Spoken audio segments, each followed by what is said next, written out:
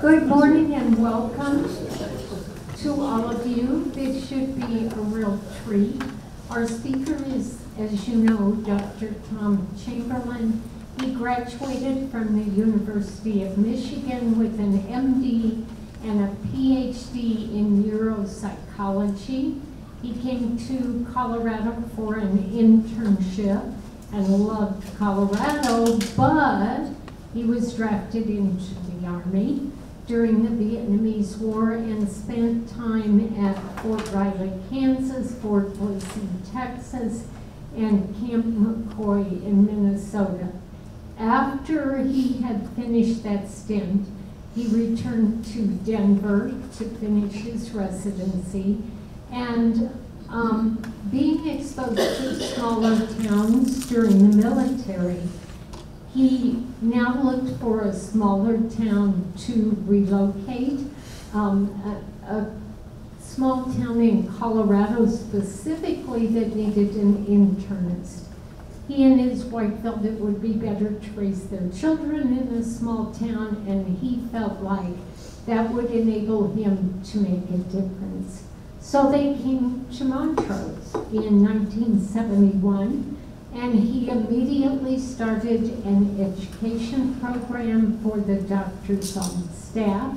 At the hospital, he was director of medical education there for 30 years. He was on the board of directors for Montrose Regional Hospital for 20 years.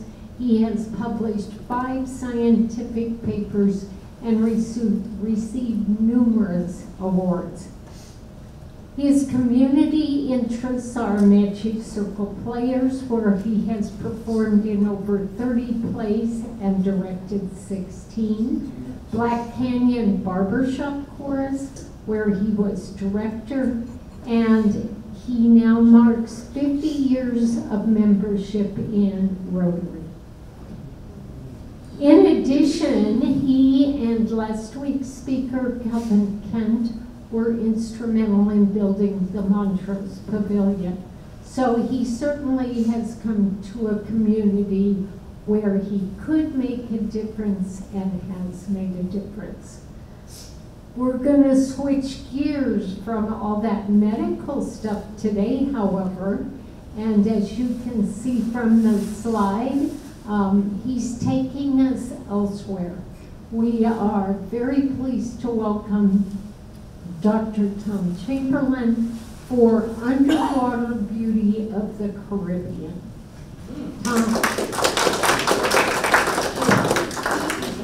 Sorry for the long bio, but it was half as long as Kelvin's last year.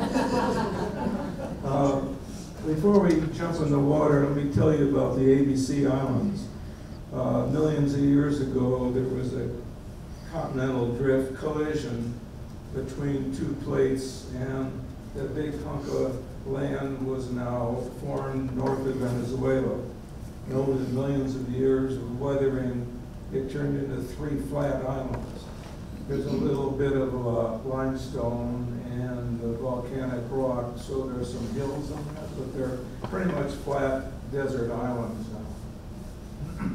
This makes it the ABC Islands, Aruba, Bonaire, and Curaçao. There originally were the Arawak Indians there, but the Spanish, when they came all through the Caribbean, they grabbed all the islands, including these. Of course, there were some French and English, Portuguese that came and went. But the Spanish controlled these islands until the 17th century when the Dutch came in.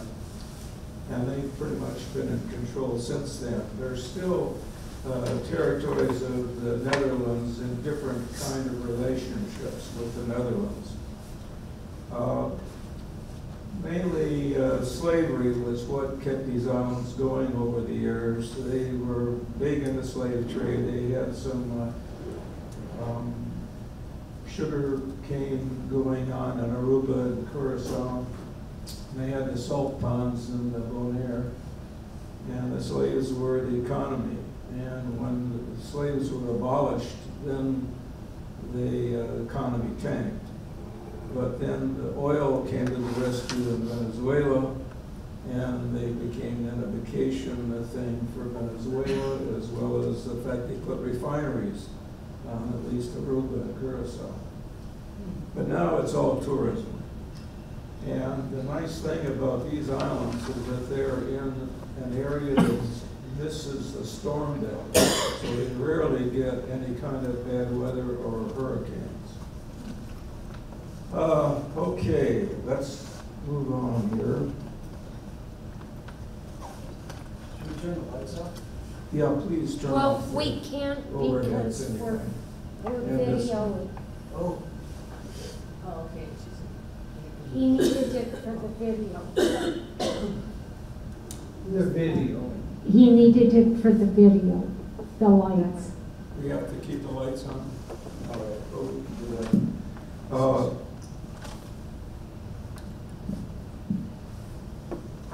Don't have enough hands. This is where we stay when we go to Bonaire. And there's 100 dive sites here, but this particular one is the only one that has a stairway. And not a ladder, but actually stairs. So for old folks like Doris and I, we can easily sit here, put on our flippers and mask, and fall into the ocean. And there's obviously coral right here. And we can do this twice a day, every day, and have a great time. Occasionally we'll try some of the other dive sites, but we need help then, and Tom and his wife Melissa will take care of us and help us in and out some of the difficult dive sites.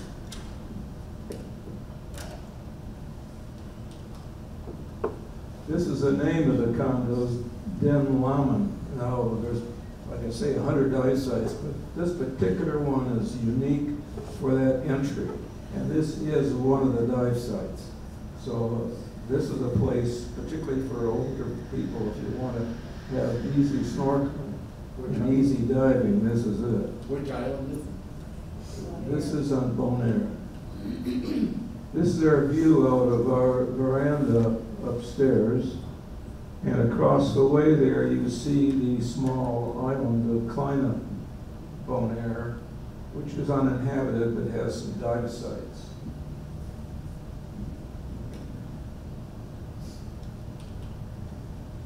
Some of the animals that live on Bonaire, there's not many, but there's plenty of iguanas. You'll see some wild goats. You'll see wild donkeys. And they'll come up and put their head in your car window if you leave it open. They're very tame. That's about it for the animals. The terrain is, like I say, it's a desert, so you've got cactus and thorn bush. Now, yeah, they planted some coconut palms here and there, but that's not native to Bonaire or any of the ABC islands. They do have some petroglyphs. I believe this is a pictograph, and there's some protective things there to keep us away from any vandals. The other thing in the south of Bonaire, an incredible array of salt ponds, a big salt industry, and those white mountains are salt. And almost every day there's a ship that comes up and they have that conveyor belt that loads it full of salt. This was all run by slaves at one time, and they still have these little huts where the slaves could sleep. Here's some of these salt ponds, and there's a lot of shrimp that love that brine, which means there's flamingos everywhere. Here we are with Tom and Melissa. They can look at the terrain here. This is some other dive site which we needed help getting out of the water here. But it's time to jump in the water. So we're going to make some graceful entries here. And Doris is happy as a clam in the water. When you're laying in the water, all your aches and pains go away. It's delightful. Some green sea turtles. Tom Tom gets a lot of really up-close pictures. And these are all done, pretty much all of these pictures are from my son Tom, who's pretty experienced in diving and photography. These are banded butterfly fish, and if they got spooked, they'd probably run back to those linear sea fans back there where the stripes will help camouflage. In the ocean, it's eat or be eaten. I mean, constantly, everything down there is trying to find something to eat, and at the same time looking over their shoulder because somebody's trying to eat them. And so the survival mechanisms that all these animals have developed is absolutely astounding. And I was really interested in that. Of course, the most obvious one is just go to school. If a hammerhead wants to have 3 smallmouth grunts for breakfast, if you're at a school of 30, you've got a chance.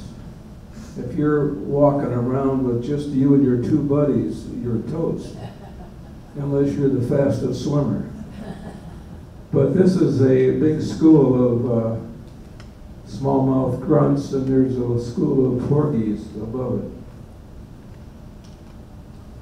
A good example of brain coral, that's a little fairy basslet. To the right. This tube sponges are always spectacular to see. There's a little black bar soldier fish up in the left corner. Soldier fish all have the great big eyes, and I assume that's partly protective because if an animal has big eyes like that, maybe he's more ferocious than you think. Beautiful example of a French angelfish. They're gorgeous fish. This is what they look like when they're juveniles. And this is so typical of fish. When they go from babies to juveniles to adults and to old fish, they change dramatically. Talk about camouflage. This is a peacock flounder who has got his color completely matching the background there. And if you didn't know what you were looking for, you wouldn't even see it. And here's another peacock flounder on a white background. See how they change? And even the blotches on the fish match the blotches on the rock. Incredible camouflage. This is an interesting yellow sponge with a sharp-tailed eel up on the right. Yeah, this is an interesting coral with a little damselfish hiding in it. These are blue parrotfish, and they're very unusual for parrotfish. Parrotfish all have their jaws on the tip of the face, and these have their jaws and mouth under it. So they don't have the beak like other parrotfish that can chew off coral and eat clamshells and things like that. They live on sand. So whatever kind of microplankton hangs on the sand, that's what they live on. It's a squid with the tentacles trailing, and they use the trailing tentacles for fins as they swim. This is a spotted eagle ray. Notice the incredibly long tail. This is typical of the juvenile spotted eagle ray. They get these ridiculously long tails that will shorten as they get older. That's a little trunkfish hanging out down there.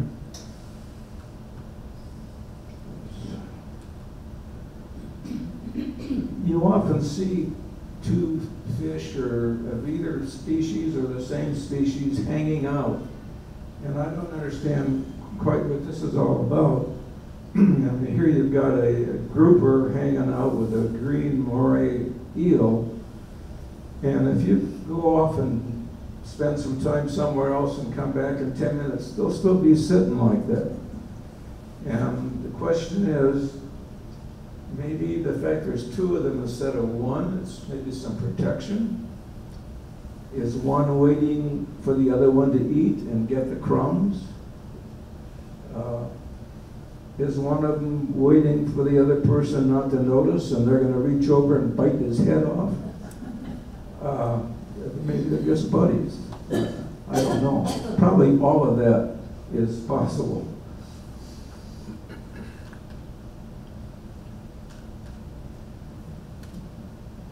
This is a four-spotted comb jellyfish. It has two spots on both sides. But just to look at it, it's scary. It looks like something out of a Halloween movie. Looks like a monster. Obviously, I think a predator would think twice about attacking this thing. It's a southern stingray. This is a beautiful vase sponge. And the colors and the beauty is just incredible. And when you're diving and you get below 8-10 feet, the colors just really fade. You can't appreciate it. So when you get really down deep where all this neat stuff is, you got to have light. So with the proper lighting equipment, you can get these kind of pictures, which would be washed out if you didn't have the light. This is a scorpion fish, and it's hard to find. Talk about camouflage. Not only do they change color, but they have a texture that matches all the rough coral and rocks. If it weren't for that little fin hanging out, you wouldn't even see it.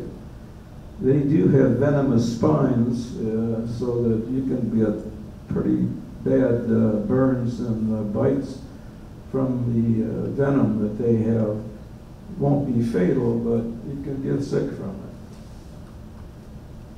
it. A sea urchin. It's a four-eyed butterfly fish. And another good example of some of the camouflage, because the eye is up here hidden in this bar. So this fake eye on either side gives the illusion that they're bigger than you think they are. Also, you can't tell if they're coming or going.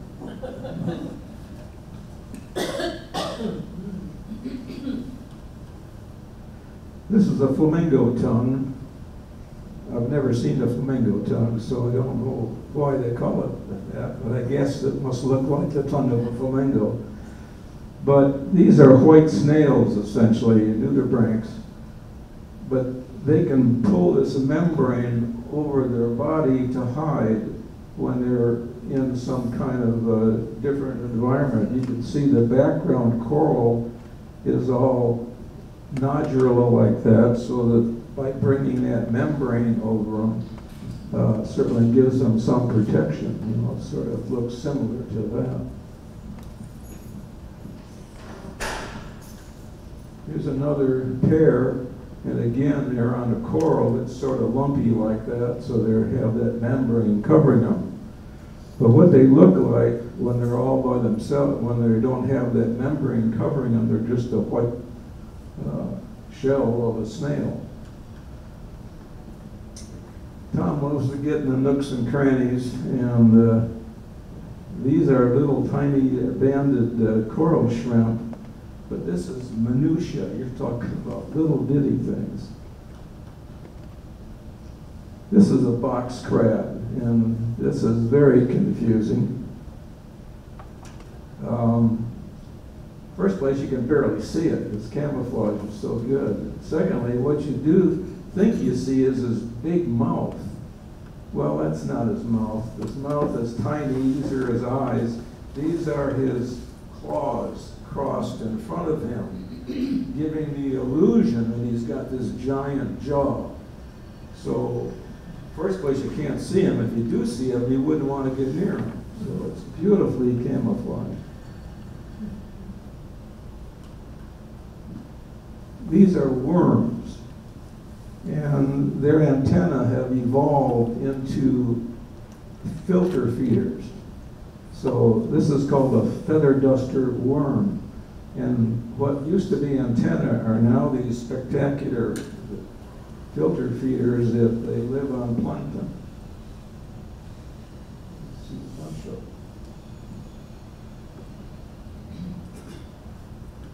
They also come in this variety, what they call Christmas tree worms, where these antennae have really evolved into Christmas trees. Spectacular.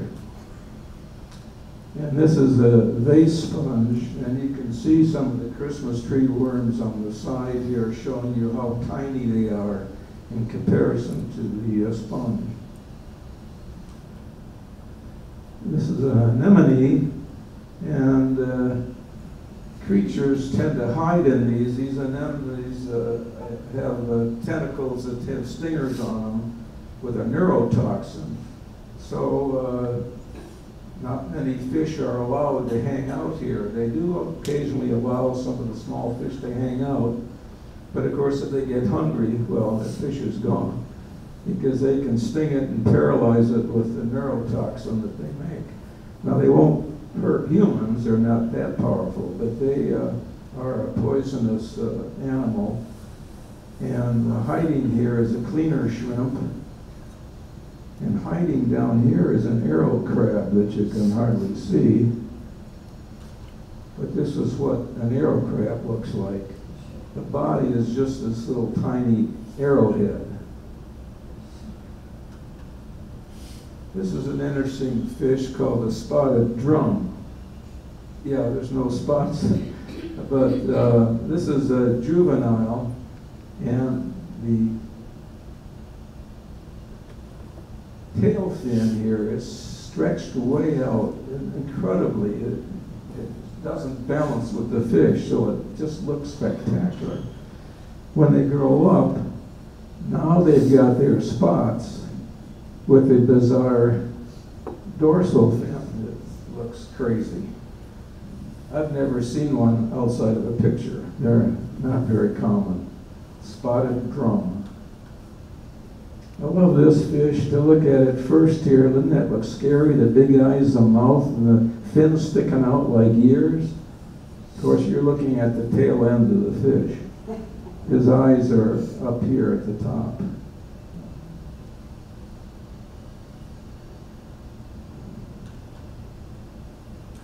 This is a wet burrfish. And his face is sort of cute. He doesn't look so dangerous when you look from the front, but that's pretty good camouflage. Coming up from behind, it looks like a monster. This is a fireworm, and yes, if you touch him, you get a little burn. That's another one, different color. This is a green moray eel, and like most eels, you never see them swimming like this. They're always in a crack somewhere, their head poking out. But when you do see them swimming, you right away take a picture. So Tom's got a lot of pictures of eels swimming around, but you really don't see that. That's rare. And you've got a striped grunt hanging down here. This is a lionfish, which has become a problem pretty much all over. They were native to the North Pacific area. Now they spread to Australia. Now they spread to the Caribbean, and they're everywhere. A female lionfish lays eggs once a year, but she puts out 2 million eggs each year. There's no predators for this fish. Its venom is very strong, can't be fatal. And you don't see them a whole lot in the shallows, but you get out there and start diving and they're everywhere. Some interesting sponges here. The gorgeous beauty at the bottom of the ocean. It's just astounding. The corals and the sponges. There's some vase sponges. Here's a couple of fish hanging out again. And it's a trumpet fish hanging out with a French grunt. And there they are hanging out, and if you come back in 10 minutes, they'll still be in the same place. And I have no idea why that happens, but it's sort of neat. I like to think they're buddies. Incredible beauty here of all the corals and sponges. If you look real close, down here in the bottom is a baby lionfish. I love this fish. It's a balloon fish, but they have the cutest face. And the person who designed the alien person in the movie E.T., this is what they used as their model, were the faces of the boxfish. There's a whole bunch of these boxfishes, and they all have this E.T. face. This is a balloon fish. Beautiful green sea turtle. Another one of the flamingo tongue nudibranchs. Here's a sharp-tailed eel out swimming around. Here's a spotted moray eel swimming around. These are blue tangs. Tangs are interesting because they're part of the surgeon fish family, and the surgeons never go anywhere without a scalpel. And on the tail of the surgeon fishes, there's a little spot right about there in the tail, that yellow spot. It's actually a little bony protuberance that's razor sharp. So that can be their defense mechanism. The blue tangs typically also school, so this is how you usually see them. And every one of them has that little yellow scalpel on their tail.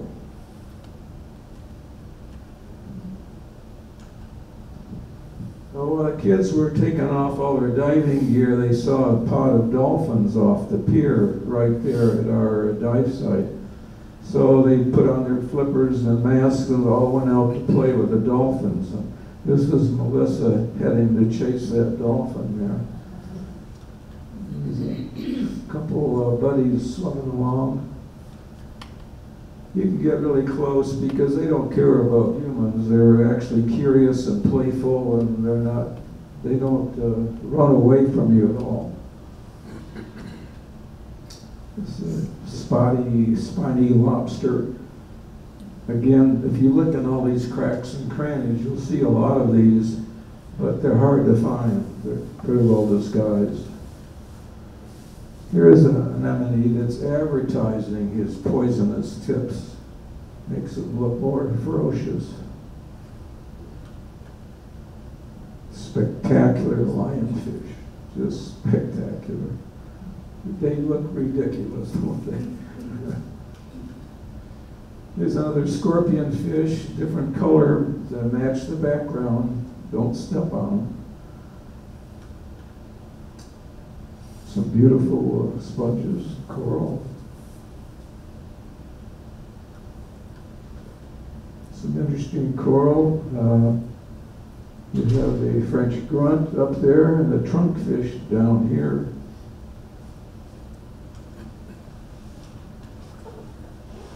This is an interesting fish. It's one of the cowfish family, and they have these little tiny horns between their eyes, little bitty horns.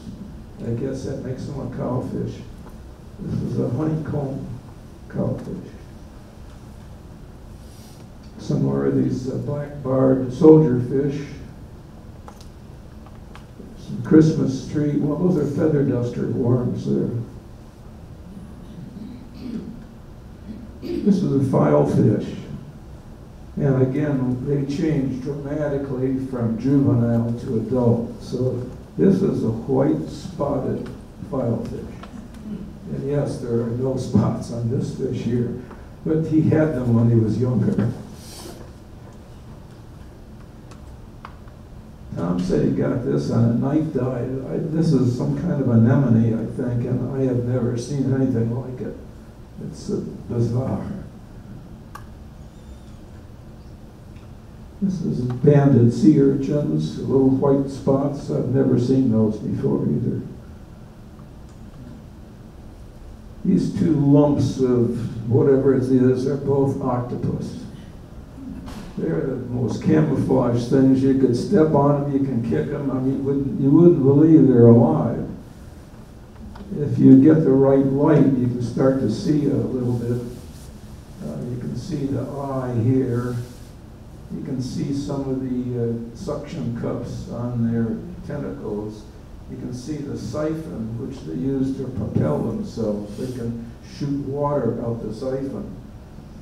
So if the camouflage isn't enough, they can pump out a lot of black ink, cloud the water, shoot water through that siphon tube, and shoot like a jet plane to another spot where they can become another lump of dirty clothes, or they can sneak through a crack. They can get real skinny and slide through a crack in the rocks and disappear. They're an amazing animal, and supposedly more intelligent than most of the other animals. And you seldom see two together like that. They're very solitary.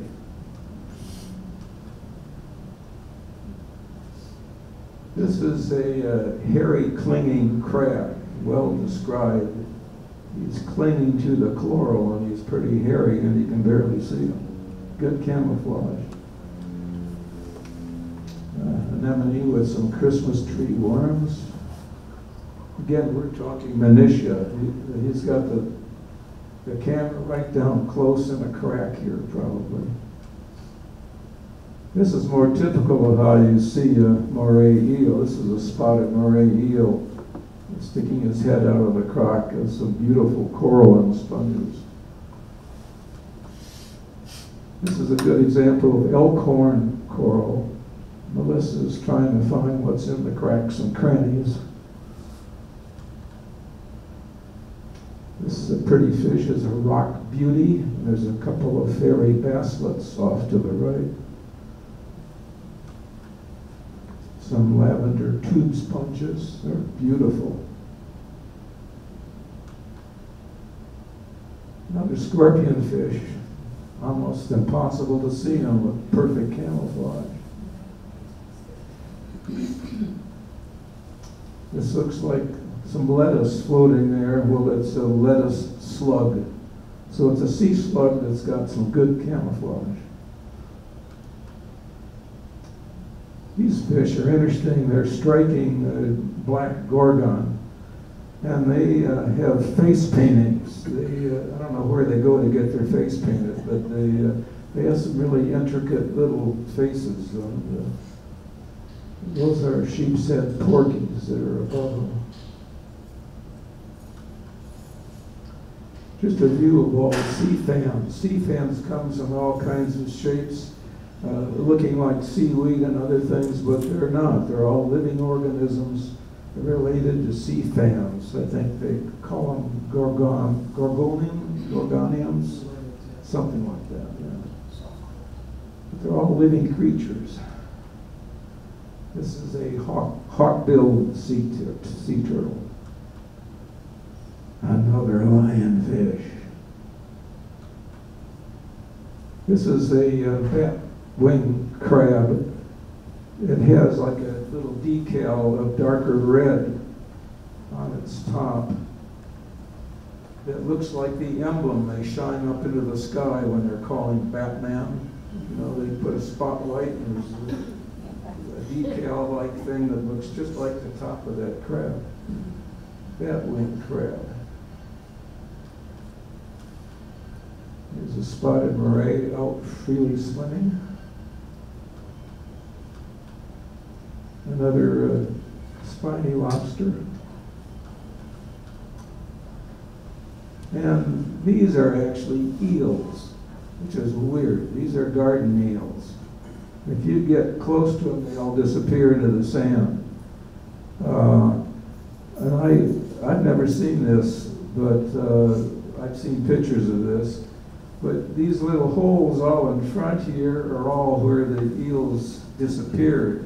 As Tom approached for this picture, I imagine a whole bunch of them disappeared. And eventually they can all run away by just going back into the sand. but they're just sitting there wiggling in the water. They're amazing. Here's a nice vase sponge with a little arrow crab hiding down there. And here's some beautiful vase sponges, and if you look into that one, you'll see the little banded coral shrimp hanging right in there.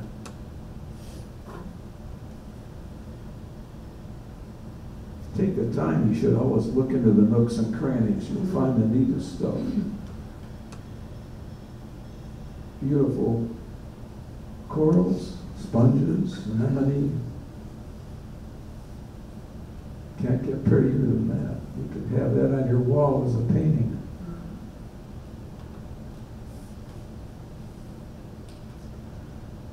Here's a couple trumpet fish hanging out. Notice they're different colors. Trumpet fish can really change colors. They can quite have a variety of things to do.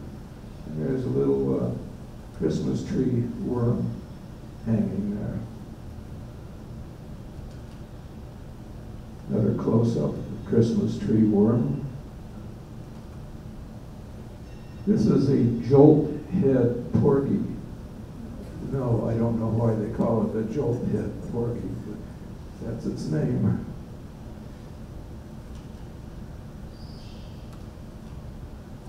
Here's another one of these box fish. This is a porcupine fish. And I have no idea why they call it a porcupine fish. But it has that nice little E.T. face. Good example of brain corals. Another little flamingo tongue on a coral that has a lumpy kind of texture and appearance, so that's why he's wearing his camouflage coat. This is a lizard fish. At first glance, you might think they're a scorpion fish, but you can tell right away because he's not very well camouflaged. You can easily see him. But he's one of these bottom feeders that just lays there. I've never seen one swimming. They always are motionless on the bottom whenever I've seen one. Here's a real close-up of an anemone, and you now have another cleaner shrimp. This is a spotted cleaner shrimp.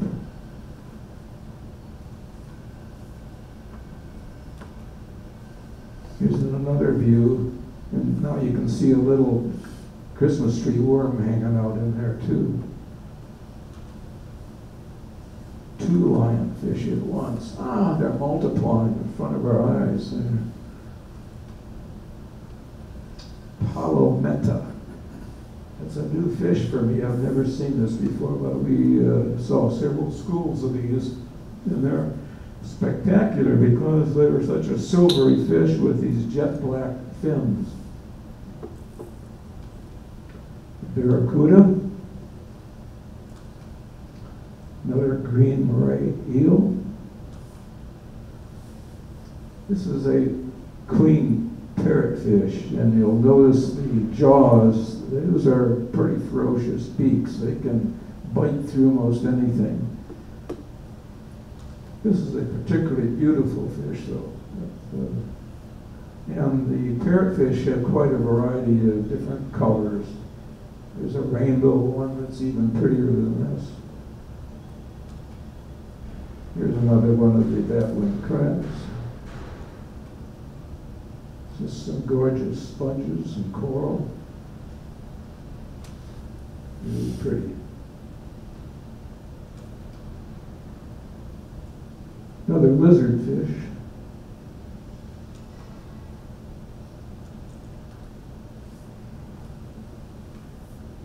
These are sergeant majors. These are some of my pictures. That's why they're not very good.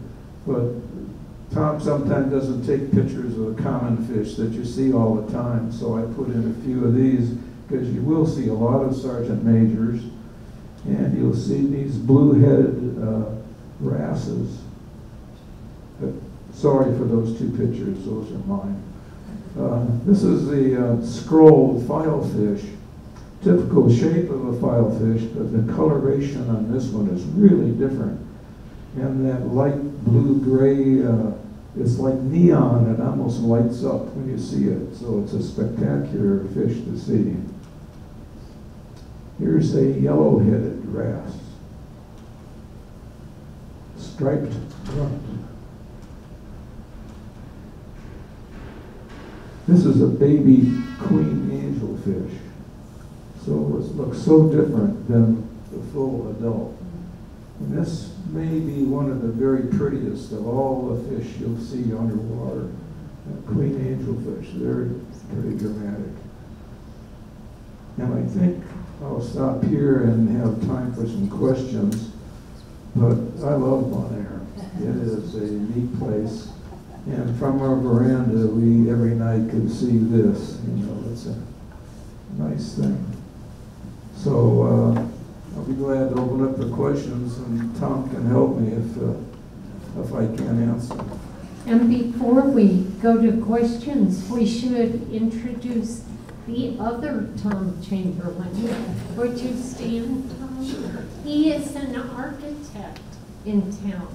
And so if you have questions, you may want to address it to either of the two of them. Tom, do you want to kind of just talk for a minute about photography? Sure. I don't think I need the mic. This is the rig that I use. It's a pretty inexpensive underwater camera. It's basically a point and shoot that has a couple lens options, the regular lens and the macro lens for those little tiny things. And then it has these auxiliary lights so you can get light on your subject. But that's the cheap way to get decent underwater pictures. You know, the guys that take the really beautiful shots that you see in magazines and stuff are using big, you know, $20,000, $30,000 camera rigs or more with the big quad strobes and all that stuff. But this, you know, works pretty good for an inexpensive, you know, option to take some good pictures. And how long have you been doing this? How long have we been diving? 30 years? 40 years? 50 years? Long time. Yeah.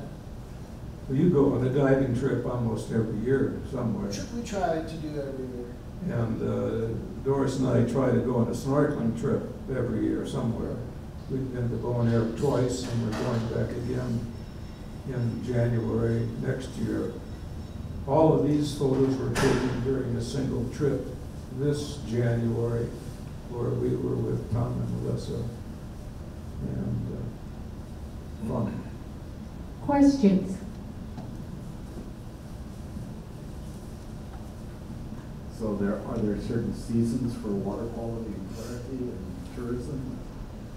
That kind of thing? The best weather in Bonaire is like from January to May, but it's pretty good weather most of the time. You can dive there anytime. Any time of year is good dive. The water clarity is about the same.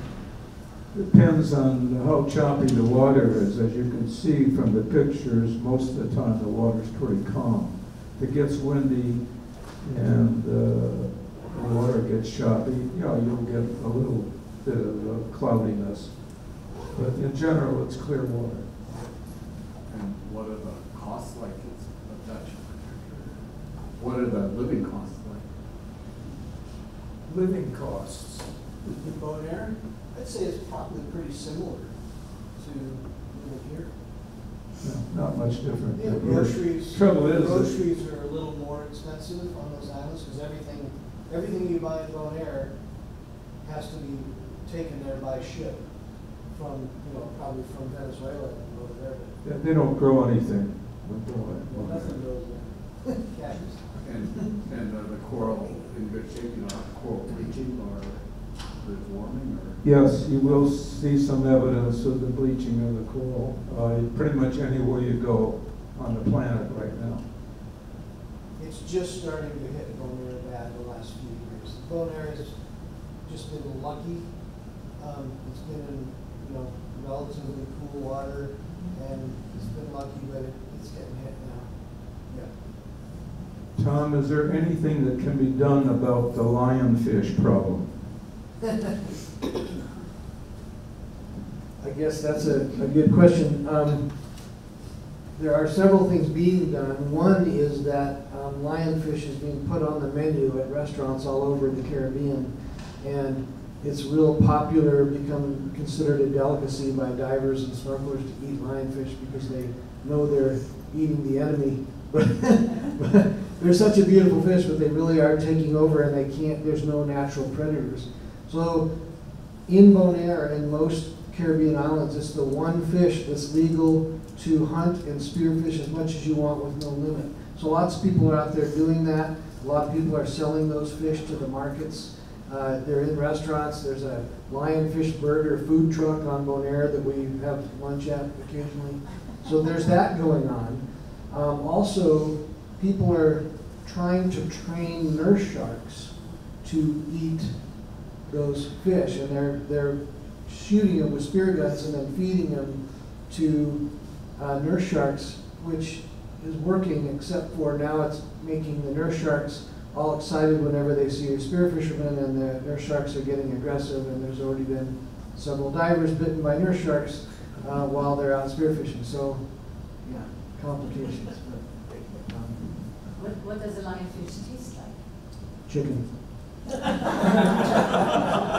Aren't they venomous? They are venomous. They're venomous in their spines, and you have to be really careful cleaning them. You know, we saw a guy on Bonaire who got stabbed by his lionfish in the finger while he was cleaning them, and he ended up going to the hospital and getting antivenom pumped into him, and his whole hand turned black, and he's almost lost his finger, and it's bad. I mean, it's really bad getting stung by those things.